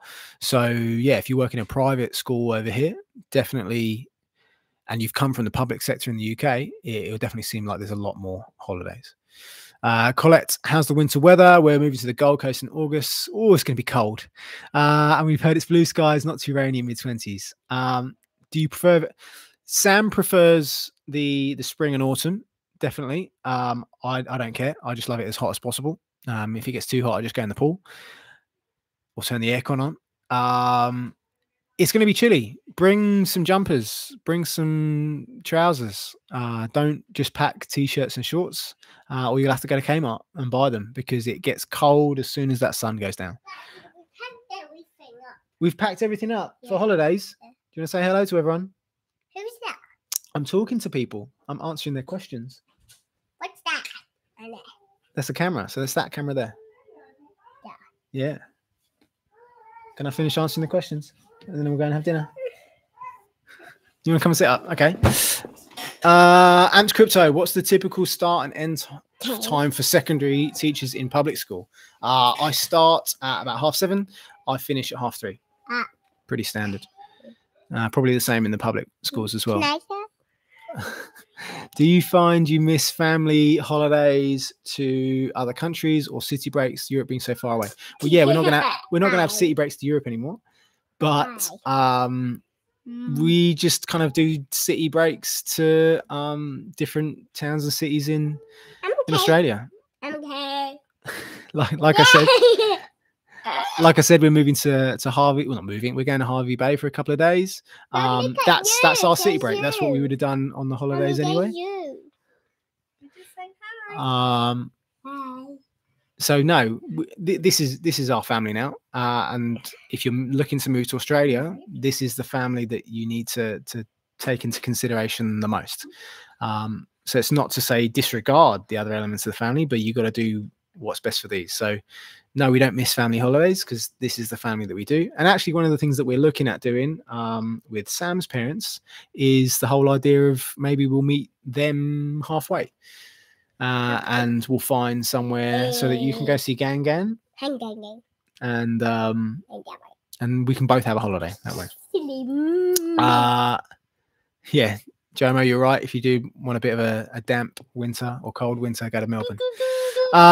Luke, I'm currently working as a police officer in the Met and seeing the crime rate and the type of crime that occurs is horrific. In your opinion, would you say the crime rate?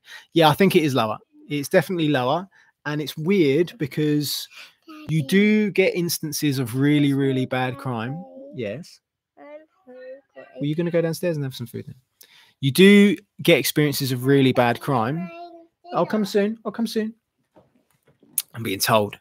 You do get instances of like quite bad crime. I mean, what's the worst one that I heard in the last weeks? I think on the Gold Coast, there was a gang shooting.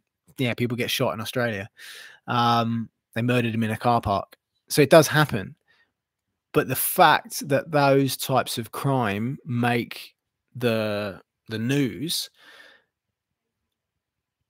I think proves that it happens more rarely than it does in the UK. You know, gang members getting stabbed, shot. It happens in the UK a lot, particularly if you live in London and you work in the Met. But it never makes the news. So it's because of the frequency that it happens. Why would you report on something that's happening all the time? Whereas they report on it here because it doesn't happen as often. Paulius, g'day mate. I'm from a country where we don't have working holiday visas. Would you recommend going to Australia through a study route? I would go to a trade school. Yeah, I would recommend whatever route you can follow to get here. If you're willing to go through that, absolutely. Particularly as it's an experience. Bricklaying course, plumbing, any other skills in demand? Only 23, don't have any skills yet. To be honest, there's plenty of young people in Australia that probably don't want to go through those kind of trades. They're in demand. If that's your way to find a route to live here permanently, I wish you all the best, bud. Big P, nice to see you, bud. Lindsay, Mrs. KP, difficult speaking to a specialist agent. Spoke to George Lombard.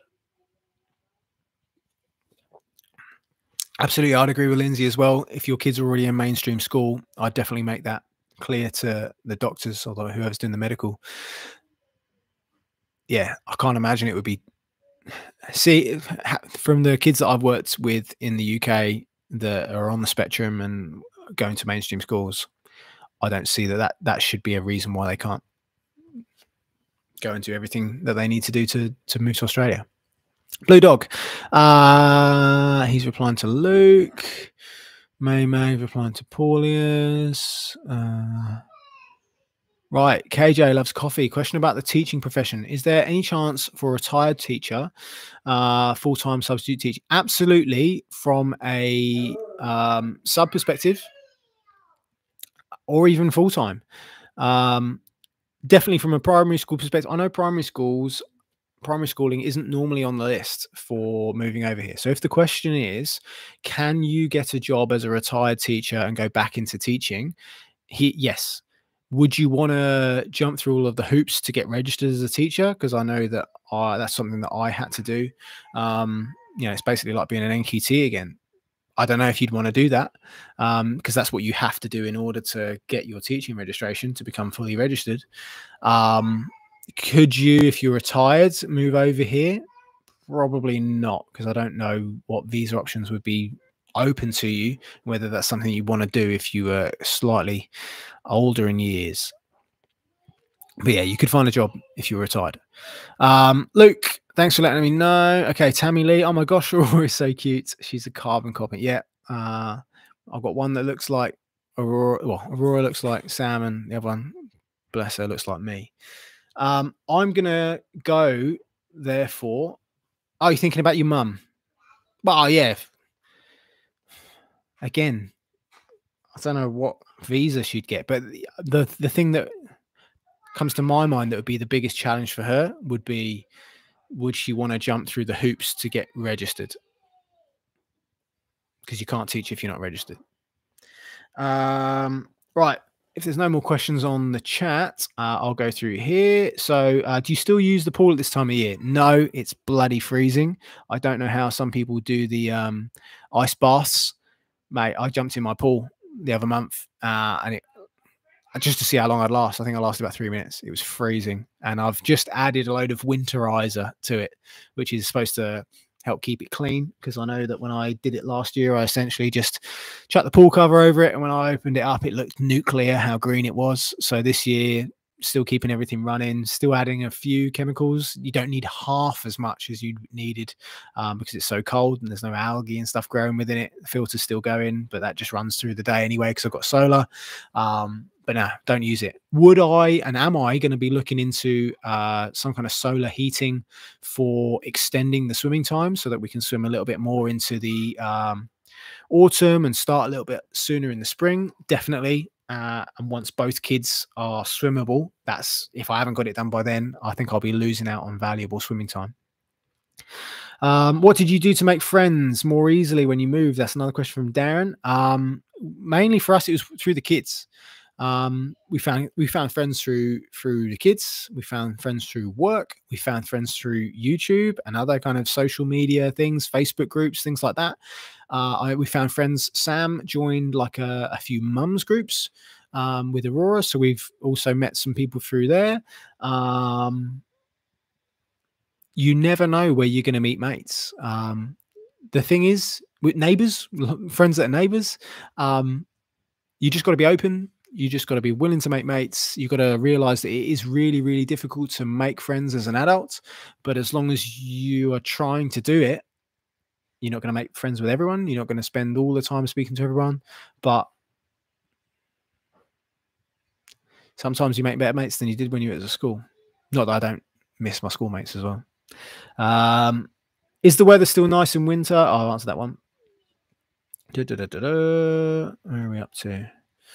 How much money? This is from LJB off Instagram. How much money should you take over to get set up? As much as you can afford. When we came over, we'd sold the house so that we could dip into whatever deposit money we had left over. We didn't actually need to dip into it too much. Most of it still went back into the house. We brought over 10 grand cash. That's the most amount of money that you can bring in without having to declare it in Australia. And that helped to start and set us up with rentals and everything. The fortunate thing was we had 2 weeks in quarantine. Yeah, we had to pay a few grand for that. Thanks, Australian government.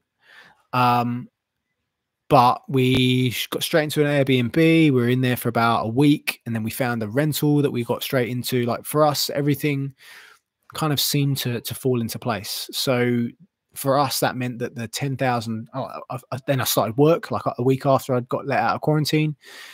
So because everything kind of fell into place, we didn't really eat too much into the $10,000. It was more than enough. Even managed to buy some furniture when we moved into the rental. I would be concerned if I was taking less than that. Not that it wouldn't work, but you just have less of a buffer. So if stuff started to take longer, or there was issues and it didn't go right, but by that same token, I'm pretty confident that I would have found a job to go into, like just do something, just to earn money, even if it wasn't necessarily teaching. But that's how much money we took. Anna Jane Hughes from Instagram. How long did it take you to really feel like home? I guess I was pretty quick. As soon as we moved into this place, I kind of felt like we're starting to put down roots and it started to feel like home for me. I don't really call the UK home anymore. It's just a place that I lived and where a lot of my friends and family live. Sam still calls it home sometimes, but I'd like to think, and we've talked about it, like I think she does see this place as home. But also from the perspective, I don't think it's a bad thing to think of yourself as having multiple homes. If that's how you think and that's what you want to think of it like the UK is a type of home, this is now home for us. You also need to think about it from the perspective of, well, for me, I don't really want to move back to the UK. I don't right now, there's nowhere else in the world that I'd rather live. But it doesn't mean that I wouldn't change my mind. Sam is probably more open to the idea of, she wouldn't mind moving back to the UK at some point when she's older. I don't think you have to have so much of a fixed mindset. And I think it's probably quite dangerous to have a fixed mindset of I've definitely got to be one place or the other, because it's not as black and white as that. And that's when you start to be able to disappoint people, disappoint yourself, if you start to be too fixed with that mindset. Right now, this is our home. And no, it doesn't take too long, but don't be concerned if it does. Like just let it do what it does, but don't do things that are going to be counterproductive and like you're trying to self-sabotage yourself. Just let the course be its course. And if it doesn't work out for you, for some people, this isn't what they want. It isn't what they thought it was going to be. Let that happen as well, if that's you, because otherwise you're doing damage to yourself. Bryony Newman, how does the dentist work over there? Looked into it and not sure how they're covered. Lots of people have extra health insurance in Australia, and if that's something that you want to do, you can do so. We personally don't. With a lot of the health insurance, there is an allocation towards dental treatment.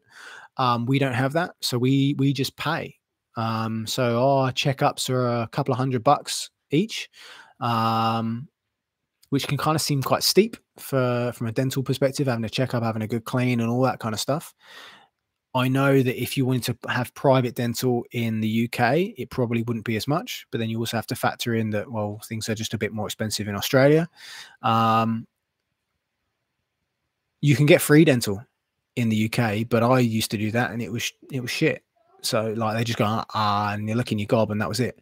I've had a filling done here that I chipped my tooth in the UK. I had it filled in the UK, and then it popped out. and it probably lasted less time in the UK than it has after having it done in Australia.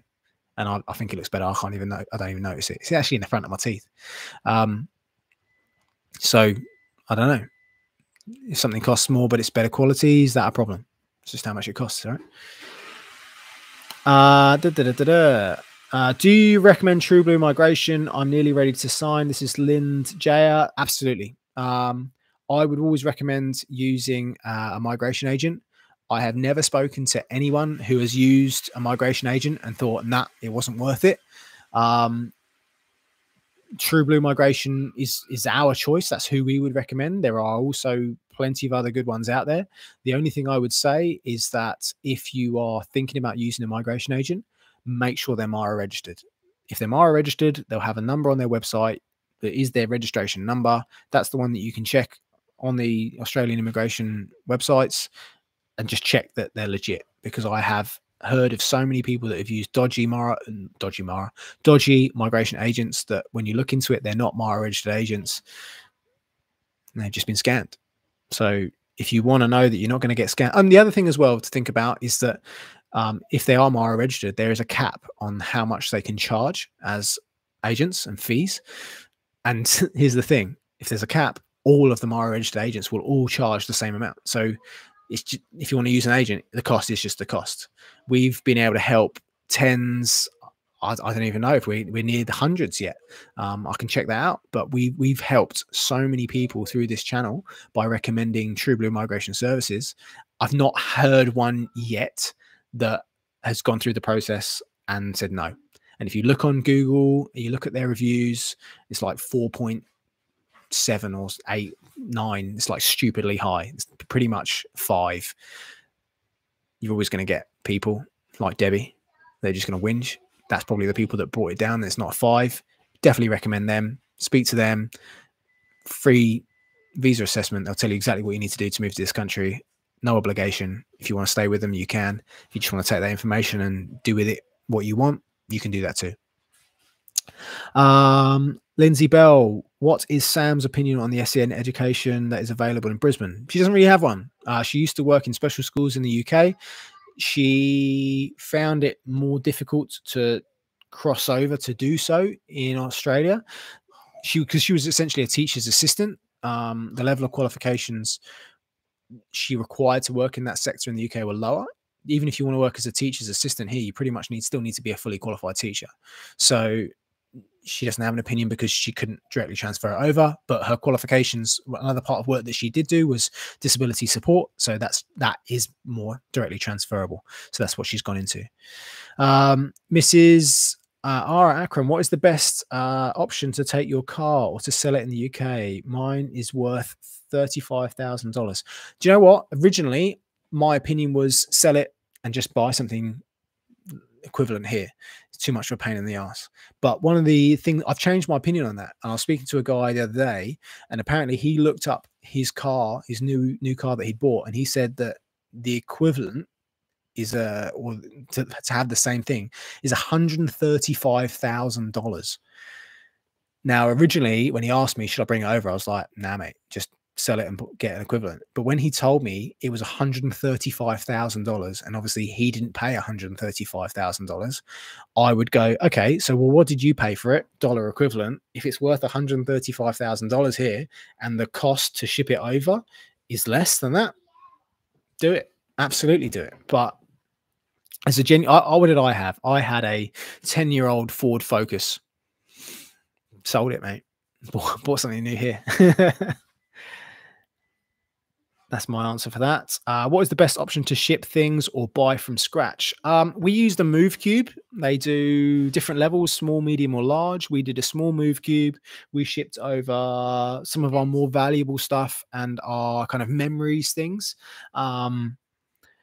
I definitely recommend the service. Definitely good. However, I would just think within yourself, how much do you really need to move? Functional stuff, probably don't need it because you can just as easily buy a new one here.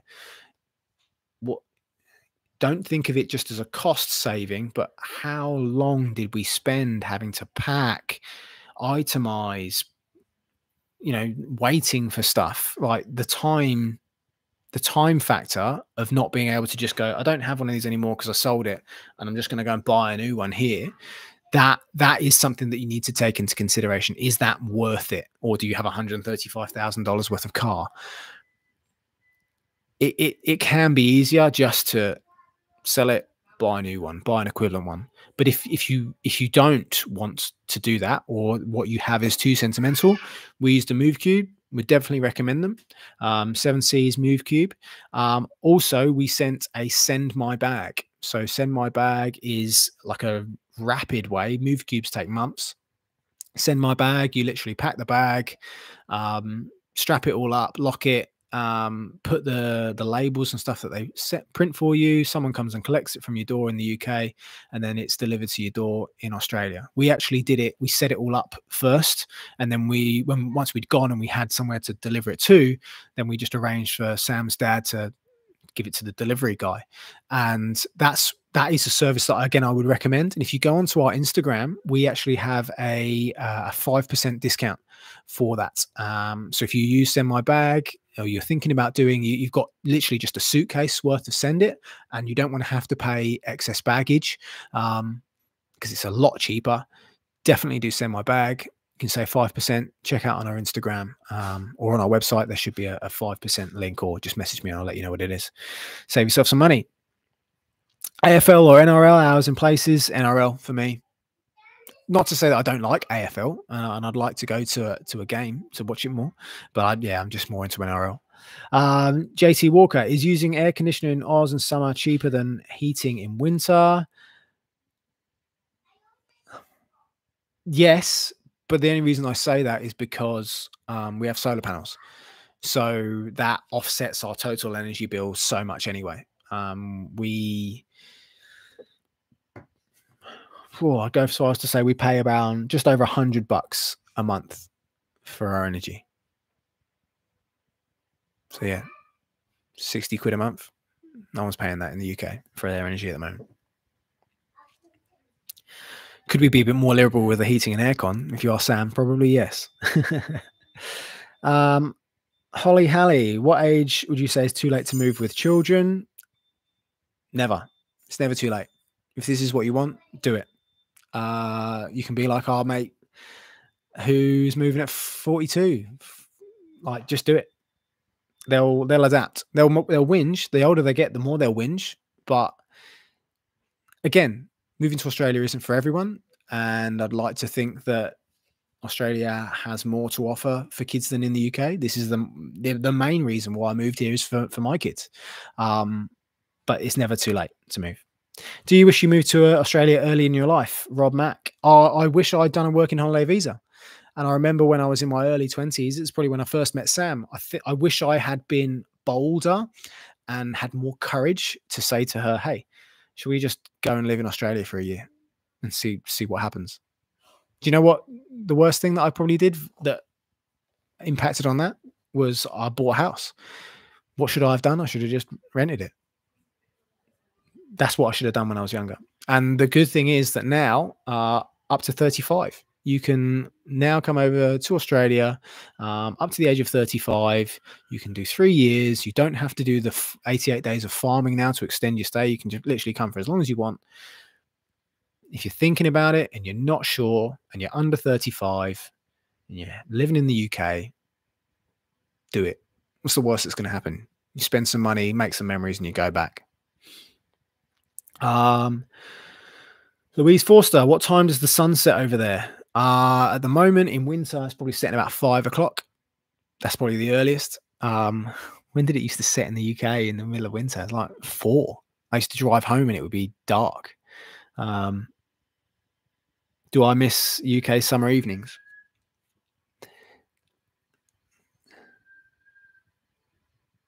No, because I imagine it would be a pain in the ass to get my kids to sleep, because literally as soon as it goes dark now, they know they've got to go to bed, and that's like anywhere between 5 and 7 o'clock.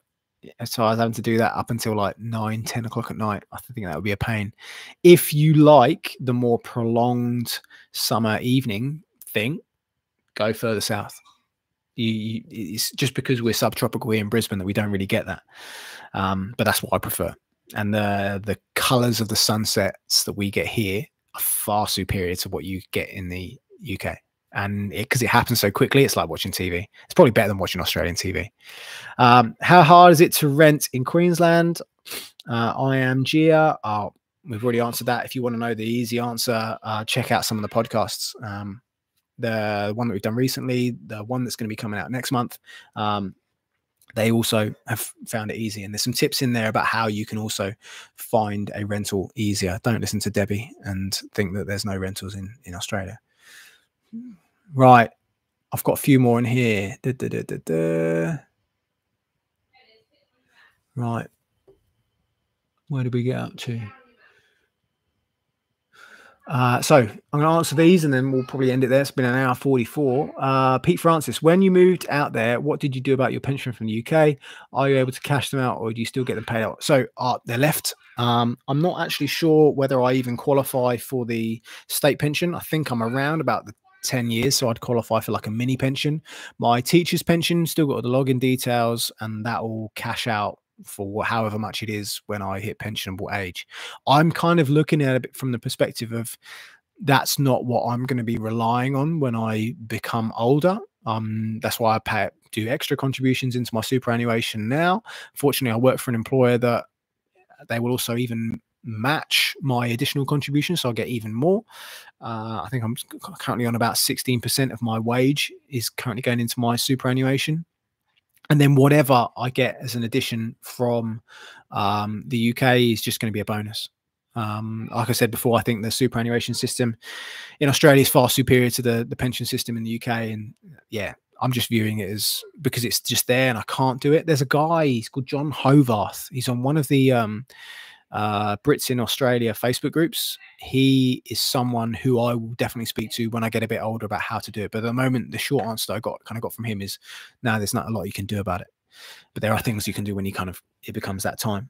Amid Blue Dog youth crime rate in Queensland is the lowest it's been in 10 years. Don't believe the hype. Do you know what? You wouldn't believe that from the amount that the news tells you. And that's the thing. In Australia, they're too focused on what the news is telling them and they don't listen to facts. I think that's something that coming from the UK, I think the BBC was, because it's so impartial, like it has to be, when you come here and you see the news outlets, and we all know about Murdoch and his news outlets. He's Australian, isn't he? They overhype, they sensationalize things. I know that if I went onto the statistics and I looked at youth crime statistics 10 years ago to now, I wouldn't be surprised if you were right. It's just literally news outlets have got nothing else to talk about. That some youths stole a car and wrapped it around a tree. God forbid they hurt someone else. Like it happens everywhere. Kids commit crime. They're stupid. But you got to look at the greatest statistics. So I wouldn't be surprised if you're right. And the weirdo in me will be on my phone when I'm watching crap Australian TV later, trying to find out whether that statistic is true. Paul, enjoy a few days away and have fun with the kids. Cheers, Paul. Thank you very much. I hope we will, but apparently it's going to rain. I'm in a jumper and tracky dacks and I have my heater on. I live in Cannon Hill, just south of Brisbane CBD. It's bloody cold for us Queenslanders. And tell us if we're wrong, Blue Dog. I've heard that Cannon Hill is a nice area to live in. So if you're thinking about Southside, hopefully that might be all right. Ross, you just love the fact that you did your job interview on the toilet. Yeah, I did, mate. I've got 100% success rate for job interviews on the toilet. And that's probably the reason why I'm never going to leave my place, because unless it's going to be on the toilet, I might not be so successful. Jay Givax, how quickly or slowly do they approve teaching registration for UK citizens that have secured a visa? So I think I started the application in the December. Once my visa had been approved, I had some hoops you have to jump through to get things signed off and stuff. So I then used my principal, my head teacher, to sign those off for the copies. And that was done by about the February half term. And then by the April, the Easter, when I'd finished, I'd got my teaching number. And I was starting to apply for jobs with my teaching number. And that's the best thing that you can do, because then they know that at least you can teach in the state that you're looking for, but it can go quicker, I've heard, if you already have an employer. Like, let's say you were here and you hadn't had that bit sorted out yet. I know that if there's an employer that's like, we need this person to start at whatever date, they'll literally contact Queensland Teachers, QCT, Queensland College of Teachers, and they will expedite your application as long as you've got everything obviously signed off. Question: do you have any agreement like we'll look at Oz for 1 or 2 years and then assess if we like it, want to stay? Yeah. The thing is, though, for us, me and Sam, she had always known that wanting to move to and live in Australia permanently was something that I wanted to do. This is my dream. And I guess, fortunately, I have a wife, a partner who is really, really supportive of me. Like, I have crazy ideas of stuff that I want to do, and I just want to go and do it. That's who I am. And I guess that's the bit that I love the most about my wife, is the fact that she is willing to support me in doing so, because she knows as well that the decisions that I'm making, they're not selfish decisions for me. I wanted to move here because I genuinely believe that this is the best place for us as a family and to raise our kids. And she can see that. So I guess you have to have that conversation. You have to be as frank with your partner. Like, why is it going to be 1 or 2 years? What is it that you're looking for? What is it that you want, so that you both can see that is happening or not. I hope it does happen for you, but unless you can specifically quantify what it is that's going to be better, that's when resentment from other sides can start to come in, because they can't see it as clearly as perhaps you can. Jules, good day from WA. Nice to see you, Jules. Mrs. KP, thank you. Thanks, Ross. Fingers crossed we can make it out there. Fingers crossed for you too, Mrs. KP. Migration made easy. So true about Australian news outlets. Yep. Jomo, match the employer's minimum super. Best system. Yep. I pay in 3%. They ain't paying 3%. I'm getting 3% extra on top of my wages for free. And I'm going to get it all at the end. It's essentially free money. I give in my money. It gets invested. They give in their money. I'm getting their money for free. Industry super funds are really well managed on economically really powerful institutions. Yep. I'm with Oz Super. I know loads of mates that are with Q Super, because that's just, you know, the economically, the industry super fund that they're with. You can't really go wrong. Cannon Hill is a nice area so far. Hope it continues to be so. And then Blue Dog, Jomo, I'm in a t-shirt in Melbs. We are made of tougher stuff. Absolutely. You have to be to deal with 4 seasons in a day. Right. That is all of the questions. Thank you very much to everyone who is, Michelle, there you go.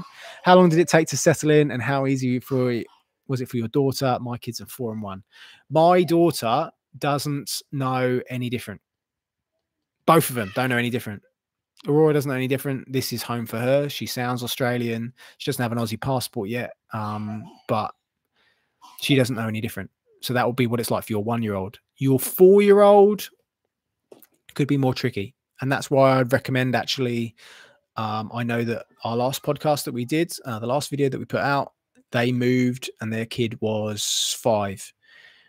And they've got some tips in there where they shared about how they made the transition a lot easier for them and for their son.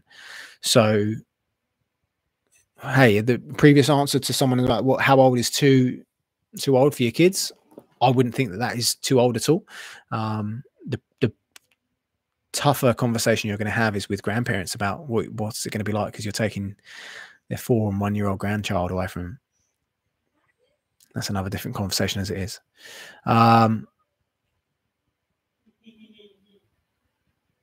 Cheers, Blue Dog. Yeah, open plan living. That's another reason. Probably not the highest reason, but yeah, that's another reason. So thank you very much to everyone for all of your questions. I hope that we've been able to help you out. Couple of takeaways. If you want to see if you can move to Australia. If you want to know what your best options are, speak to True Blue Migration Services. They're on our website. They're on YouTube. All the details are there. Mention us. You get a free visa assessment. No obligation. They'll tell you everything that you need to do to move to Australia, what you can do to realize your dreams. If you want to send a bag over, if you go onto our website, we have it on our Instagram. There's a link that you can click on. You'll save 5% off your next Send My Bag. If you want to look into send some money over, that's one thing I didn't mention as well. We also have a link for our Wise. It's in our stories. Your first transaction is for $1,000 is absolutely free. We use them all the time to send money backwards and forwards. So hopefully we'll bring in more and more discounts for you, more and more ways to make it even easier. That's what we want. We want to bring you value. That's why we do these things. If you have a question, let us know. I'll always answer it as honestly and truthfully as best as I can. SJ Price, last one. Should you, mate? No. Do you know what? No, I don't think you should commit to anything. You should commit to what it is that you're prepared to. Would I look down on someone that wanted to move home after 2 months? No. If that's what they want to do, that's what they want to do. Like I would actually say fair play to them for trying. I would probably look down more about someone who's giving other people comments about what they should be doing with their life if they have never experienced it themselves. And even to that perspective, like, who am I to tell you, no, you shouldn't do things? I'll tell you what my experience was like. And if that's what you want to do, all the best to you. I hope, SJ, that they found whatever it is that they were looking for after they've moved. I also know some people that have done that quick ping pong bit as well. There's loads of ping pong poms that they've done that ping pong bit and they've moved back, and then they realized, and that's what they needed to do to realize that, maybe we made a mistake moving back to the UK or whatever it is that they're from. If that's part of their journey, that's what they got to do to realize whatever it is that they got to realize so that they can live a happy life. Then yeah. So no, commit as long as you want. Thanks, guys. Thanks for everything. And see you next month.